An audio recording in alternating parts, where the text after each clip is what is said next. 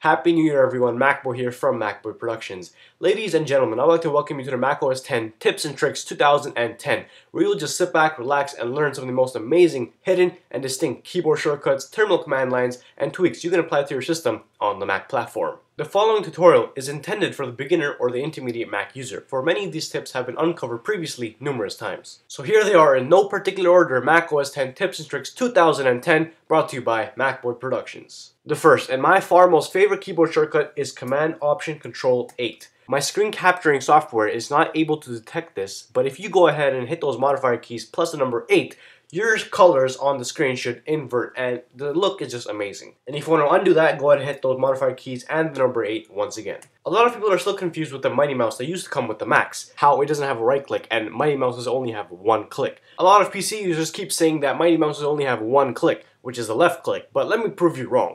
It's built into the system preferences on your Mac.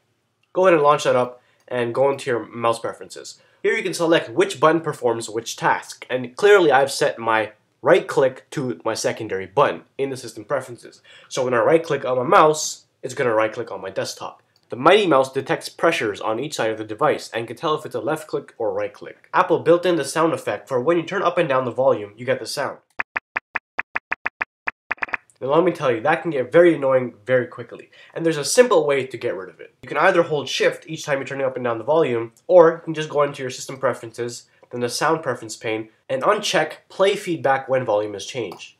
Once you have that, you'll be getting no feedback, no sound effect when turning up and down the volume. A feature that Apple put into their operating system's dock is to be able to drag URLs into there.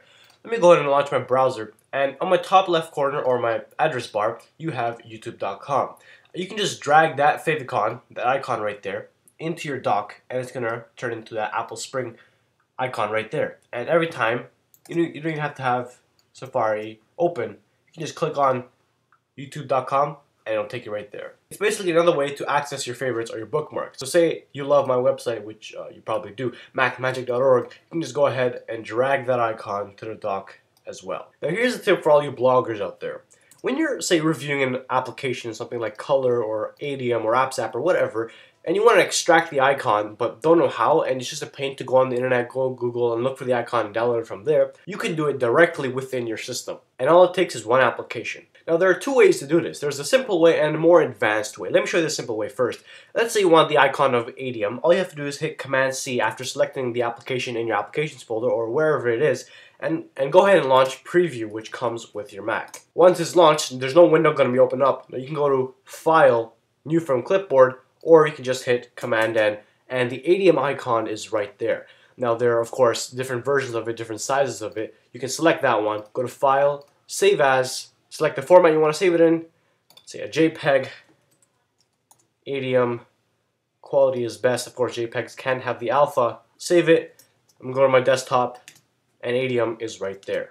A little more advanced technique is to use image to icons. This is a third-party application that I'm going to show you guys, and you can download it from a link in the description. It's a very, very simple but intuitive application that lets you convert the images or icons of different folders and applications into your own format. So let's go ahead and find the icon for motion, and you can just go ahead and drag this motion application into the window here or to the actual application in the dock. And it's going to come up right there.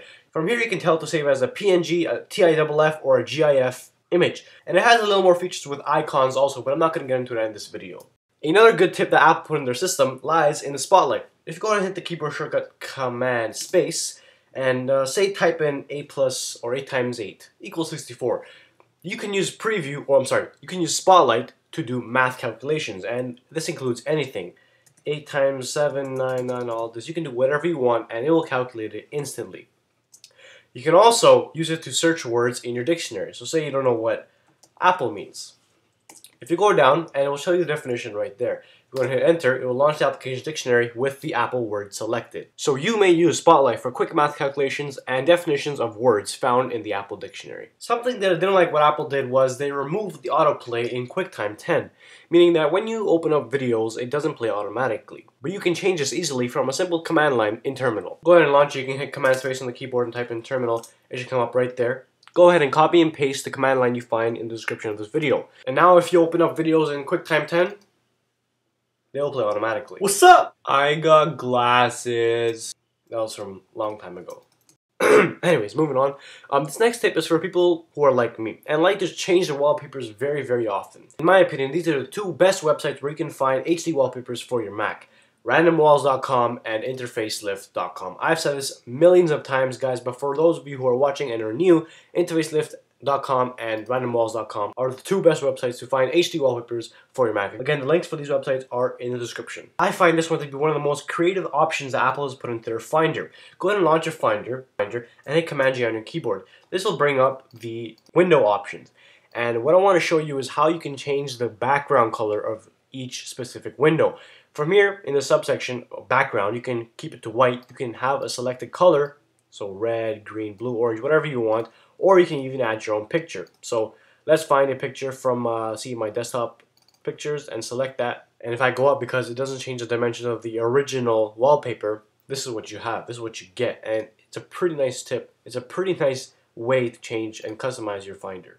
Well, this almost concludes the first part of macOS 10 Tips and Tricks 2010. Let me show you one last trick here. If I go ahead and show my desktop and say I'm going to click on a folder, and when I hit the spacebar to quick look it, this is what I get.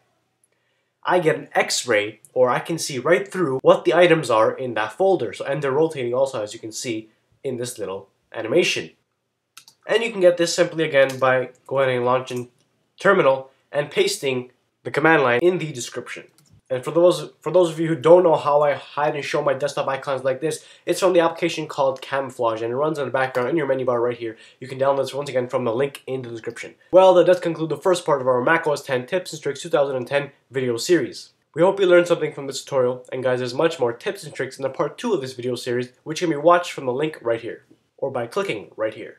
Thank you very much for watching. Please don't forget to rate, comment, and subscribe on these videos on the channel. And guys, over there to the right, in the description, you'll find my Twitter, my blog, and my business email where you can contact me for any questions, concerns, comments, or suggestions. Once again, thanks a lot for watching. Please don't forget to rate, comment, and subscribe, and I'll see every single one of you next time right here on MacBoy Productions. Peace.